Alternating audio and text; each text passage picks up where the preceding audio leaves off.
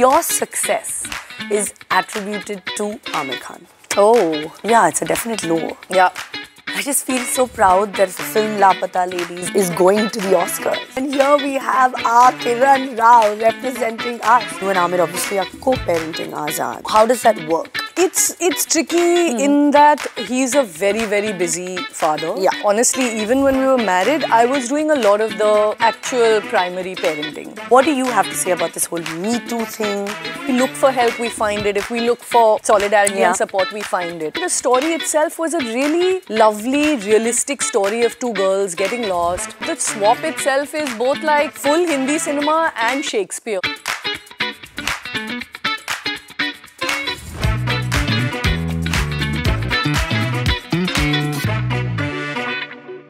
Welcome to What Women Want with Kareena Kapoor Khan, Season 5. Presented by Dabur Gulabari, co-powered by Philips Carmen Steamer and Max Life Insurance. वो कहते हैं ना, you have to be lost to find yourself truly. मेरी आज की guest की कहानी कुछ ऐसी ही है.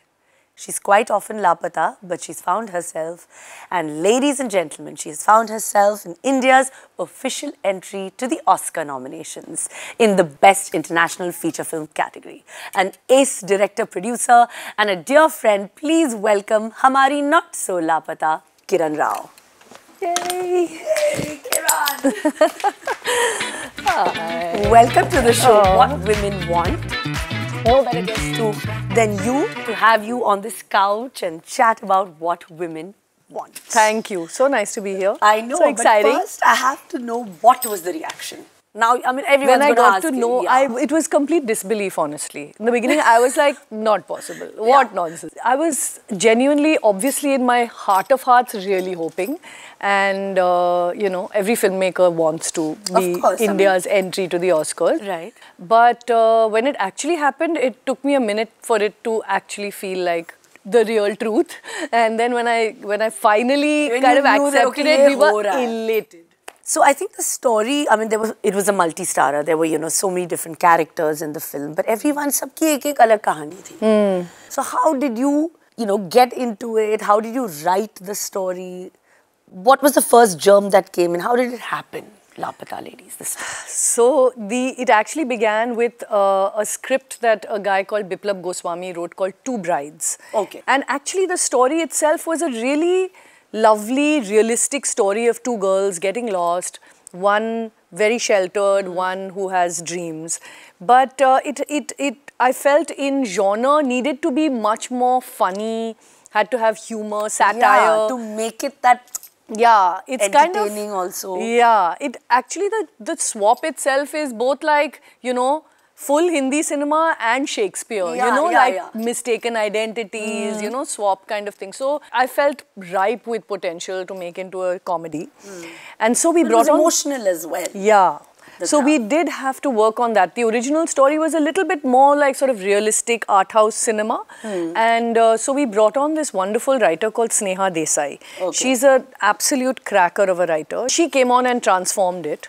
And we developed these characters. Jaya was very different in the original. There was no Manjumai in the original. Also, one thing about the script is that I just feel like, you know, it had a very different kind of an individuality, each character. Yeah, absolutely. You know, what I felt was that, like, one is, it gave us the opportunity to explore women's lives in very different ways. And you sat with the actors as well. Yeah, sat with the actors, sat with the writers. Because when I read the original, you had this pool character, but her arc was not as well defined, where she very subtly finds her, you know, some sort of like an identity for herself within this marriage that she's happy to be in. And Jaya was like completely different in the original, and we wanted this character of a person who's ambitious, who's bright, and dreams are dashed. She finds this opportunity and decides that, you know, why should I lose this opportunity? So those characters, though, of course, we had to develop, but there's so many others. And so one of the main characters that I was keen to bring in was a character like Manjumai, who, you know, you feel like you want one woman in this film who can prove that women can do things on their own, can live by their own rules, can look after themselves, be economically independent, you know. Yeah, and also I just feel so proud that, I mean, most people feel like, you know, our Indian cinema has all, you know, the big super duper stars and their films are going to, you know, be blockbusters and, you know, go on to make it to a global platform. And here we have our Kiran Rao representing us. Yeah. And a woman, I don't think I can feel prouder. Oh. Or is better, you know what I mean? I feel immensely proud. And immensely honoured actually, Kareena, because you know we're a country of so many films. So one to be chosen amongst like 29 films that were in contention, and also to be representing women in general. We really, I feel our time came a long time ago, and I'm really happy to be there and you know, sort of flying our flag in many ways. It's really very exciting, very, very exciting. I feel like this is a film also that leaves you with a nice sense of India also. Absolutely. You know, it's not showing him कि ऐसे you're looking at it. We have our problems. Who doesn't, you know, but we're ready to face them. We're ready to look beyond them, look at solutions. And I feel like there's a sense of solidarity that this film has engendered with anyone who's watched it. Like anyone who's watched it comes up to me with such a sense of like optimism, warmth, empathy. Like I really feel like our films just give you that feeling in the end. You know? Yeah, that's what I'm hoping will translate, because I do think that, you know, for all the issues that we deal with, there is the flip side. And if we look for help, we find it. If we look for solidarity and support, we find it. Especially women, because we are constantly, you know, boxed within certain, you know, restrictions, like expectations, guilt of various kinds. You know, something that just makes you feel good about yourself or gives you the strength to, and this film, I think, somewhere gave women the strength, no? It gives you that feeling. Yeah, it's amazing the kinds of responses I've had. And from people, women from very different parts of society. It's not just ki only multiplex watchers have loved it, you know? Yeah. Which is so nice. Yeah. I'm so happy. Kiran, आपके चेहरे में, of course, Oscar की entry का glow है. So now our next segment is called Dabur Gulabari Glow and Low segment. So basically, you have two placards, glow and low. I'm going to give you situations and you just have to say whether it was a glow moment or a low moment. Okay. First one is when you get the perfect cast for a film. Of course. But of course. Even though it takes mehnat of 4 months. Mehnat, but it's actually the most fun part also. So, definite glow. When celebrities get trolled for their personal life choices like surrogacy or adoption or divorce. Passing. Yeah. One shouldn't. Why? Like, I mean, you know, one is celebrities have their private lives and should be entitled to their privacy. But apart from that, it's great actually to be able to discuss these things because you're a celebrity, and then to get trolled for things like that is low. Is low. Great. When a stranger compliments your work with a note. Which I'm sure you've got now many for Lapata. I have. It's always nice. It's so lovely. I keep getting a lot of these beautiful notes on airlines. They give me like a cute little note and one cookie packet, and it's damn cute. Love it. So sweet. So I think it just makes you feel like happy that your work is being appreciated. Special. Everyone loves it. They're watching it. I think that's what don't we all work for a little, you know, that. Exactly. You work to be able to touch people and see that smile on their faces when they see you. It feels so special. I know now what stars feel like. Yeah, because you're a star. You get to direct a horror or an action film. Which one would you want to do? Oh, which would I want to do? I thought glow low. No, glow low first also. I think you want to, no? Yeah, absolutely. But I think horror more than I mean action also, but action plus horror would be even nicer. Like lots of exciting things happening together. It's just a genre that actually I don't know so well, so it interests me even more. I'm like horror genre. Yeah, I'm very interested in it. Yeah. And I feel like it can be so metaphorical, like nice, like sort of allusions to things through these, you know, mysterious things happening. Maybe now you can write a horror film. Maybe I already am. Your success is attributed to Amir Khan. Oh. Definite low. Definite low. Yeah. Why? Why should they do that? It's my script, my man. You work so hard, right? Yeah.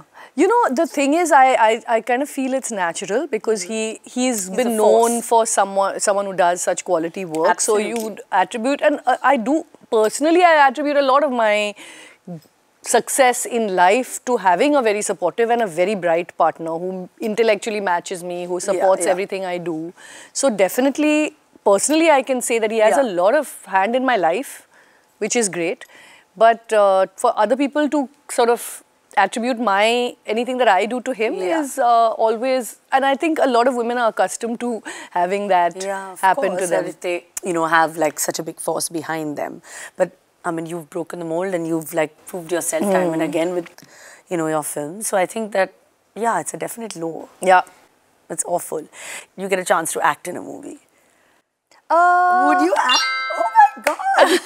Okay, so next we're going to see Kiran in like, I don't know, acting. I used to act a lot in school. Really? And school and college, I was like always acting. In fact, theatre groups in, like going to the Xavier's theatre, Malhar mein, the theatre competition, I would represent my college, things like that. So I used to enjoy it, but back when I was in college, it was something I did for fun. The fact is that I like to act, but I don't know whether acting in a role would be as exciting for me because as a director, I get to act all the parts. When I'm directing, I act for all of them. Like I'll tell them exactly how I want it.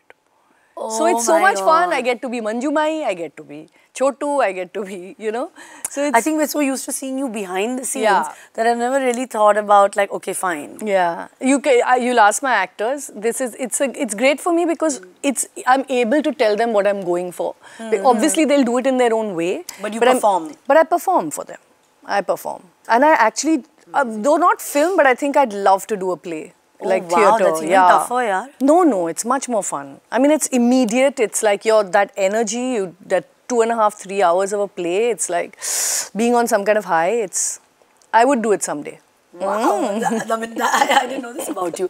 So great, you did really well in this. Okay, thank you. Round. Full marks? Yes, full marks. Yeah. That's fine. But obviously, I need to ask you this, that, you and Amir obviously are co-parenting Azad. And I think that is, it has its own, difficulties in its way. So how does that work?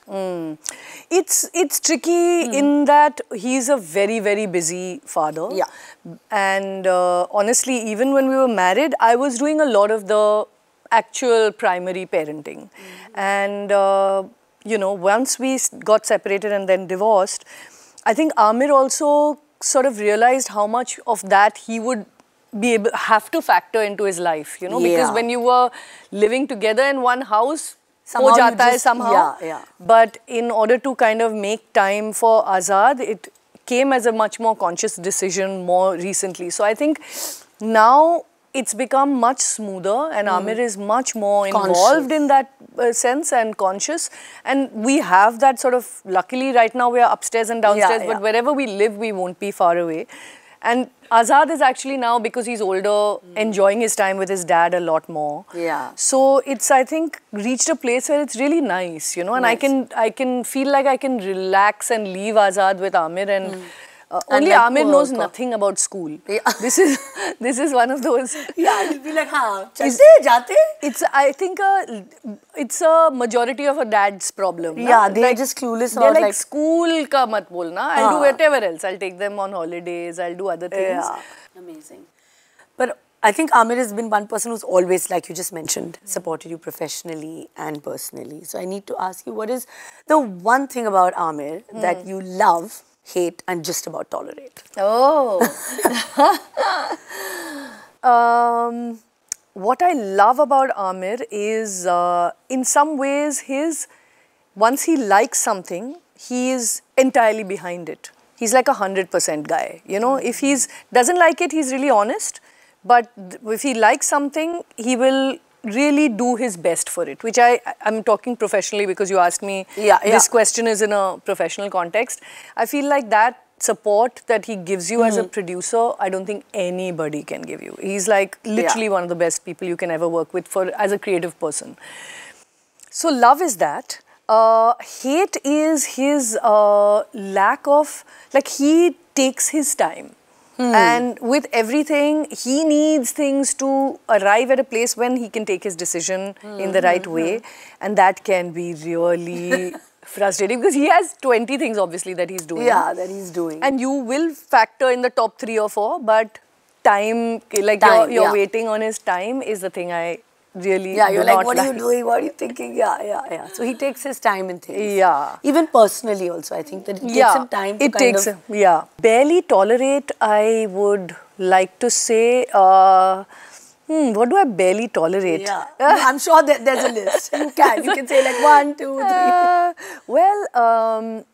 3. He can go off and lecture, like he'll give certain lamba lectures about things sometimes, and those I don't like much. Like why are you saying this to me? Yeah, I mean it's not quite mansplaining, but coming close. So that. Yeah. So the entire experience of being a single parent, like how does it work? What do you feel?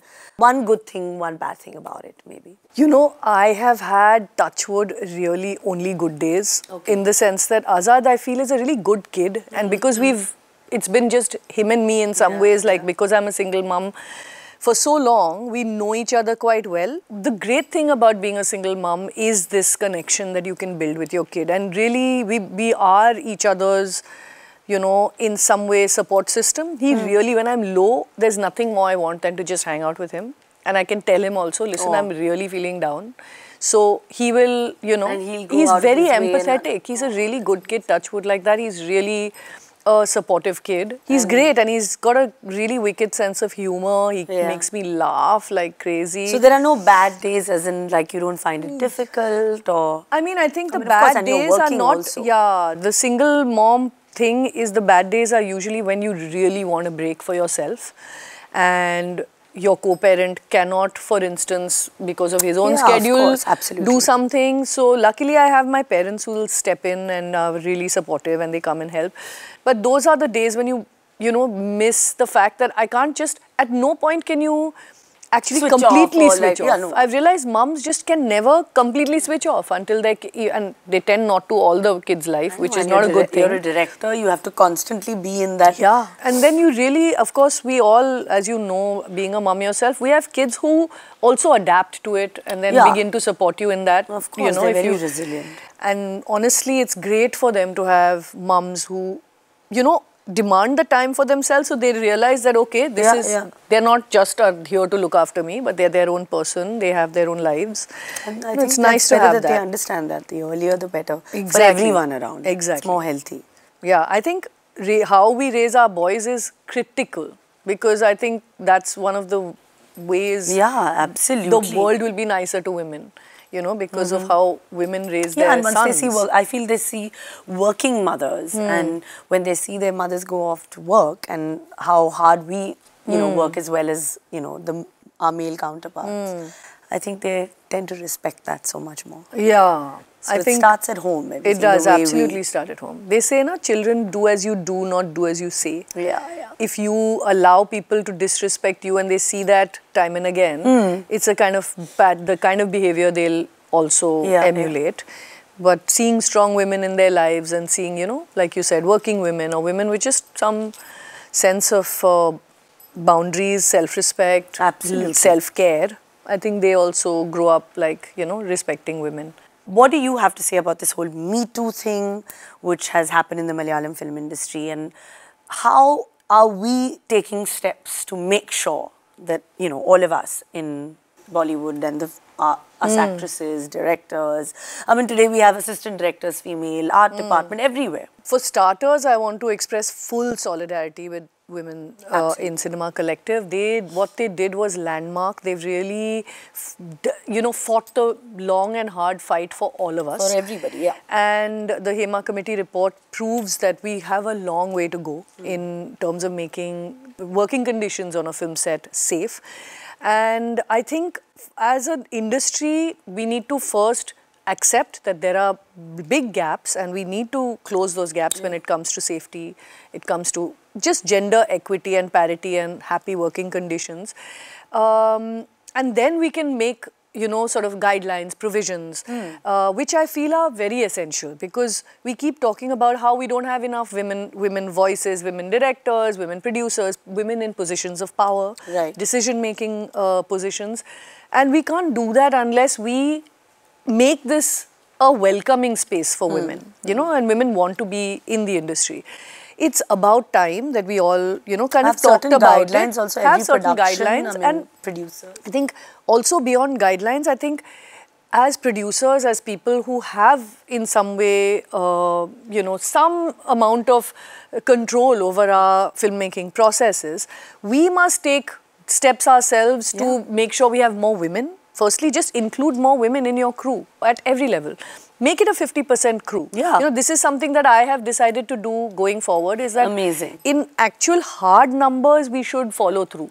Yeah, see it through. Why is it, there's a sprinkling of women on your set. But if you actually go down the, your long credits, they're 10%, less than 10% of your crew often. So why not raise that to 50% consciously? And secondly, create your ICCs, your internal complaints committees. Yes. Make sure you have those committees. They're well known to your crew. Every production house should, I think. Everyone. It's mandated and it should be done. And make it like walk the talk as a producer, as a, studio head, whatever it is, to say that, look, we will ensure that at least on our part, we do the right thing.